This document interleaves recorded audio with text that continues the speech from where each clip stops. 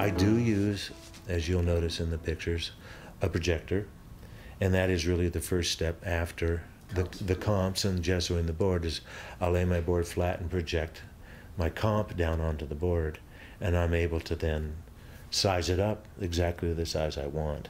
So I just kind of outline the shapes and general shapes of what they are, and then what I do is go back to the original photography, and like in this one head at a time, projecting into place, into position, and then I use the projector to draw them in.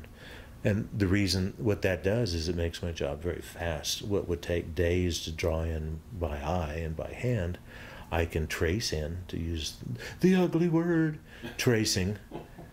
Trace it in exactly the right place, exactly the right tilt, and exactly the right proportion by tracing them in. So that was the first step, and I do that with the 6H pencil. The next step is then when everything's projected in at a certain stage, and that's what you're looking at mostly, is what I've done with the projector, is then I redraw it. I see more, I can add my understanding of draftsmanship and anatomy, to clean it up, to alter it, to do whatever I need to do to make it more to my taste. I just read better.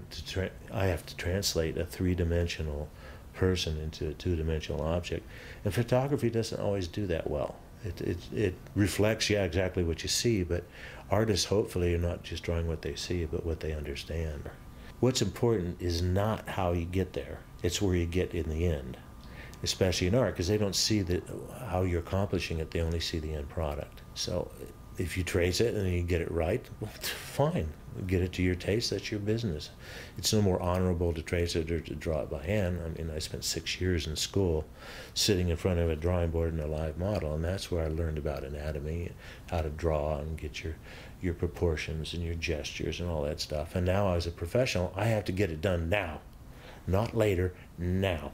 So that just speeds up the time like crazy, and that's one of the professional things you learn to do. It's just basic stuff, and there's so much understanding, and there's so much mysticism and egos involved in that kind of stuff. Well, I do everything out of my head. Well, good for you. Does it get you what you want? Fine.